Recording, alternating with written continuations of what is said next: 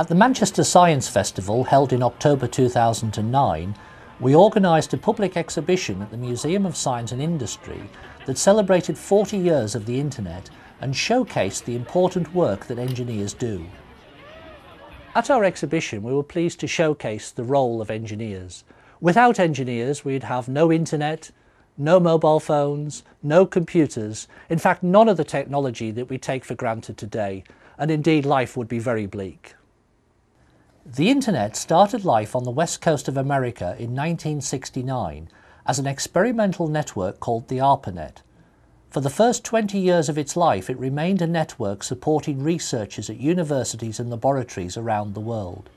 However, that started to change in the 1980s as a consequence of the home computer and invention of the World Wide Web by Tim Berners-Lee in 1989.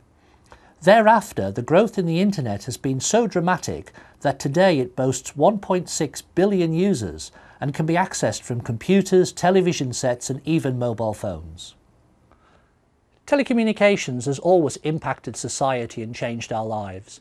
From the early days of the Morse telegraph through to the invention of the telephone and then the mobile phone, engineering and engineers have always been at the heart of each technology revolution.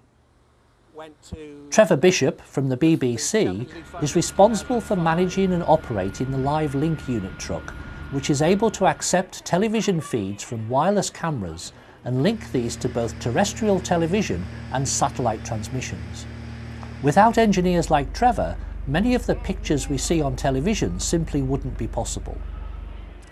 Chris Breton and Andrew Acker from iWiMAX are responsible for deploying the latest wireless broadband networks within Manchester.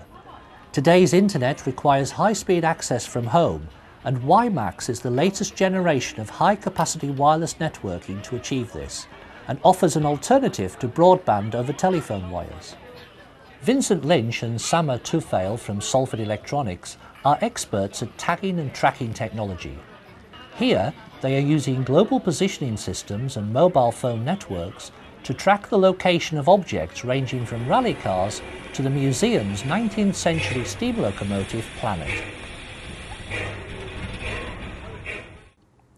The enormous success story of the Internet is but just one example of how engineers influence and help shape the world. To find out more, please visit our website at www.sowhatdoengineersactuallydo.com.